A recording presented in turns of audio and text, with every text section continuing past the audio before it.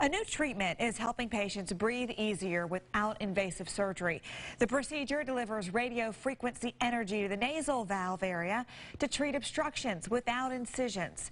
Tamar Katz has had trouble breathing and sleeping for months after she injured her nose. She hopes this procedure will give her relief. Were you surprised at how quick the procedure was? Yes, it was. Yes, and I could feel like things were opening up as he was doing it.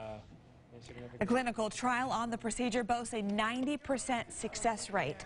Today on News 5 at 5 o'clock, I'll tell you how quickly patients are seeing results and how much this procedure costs.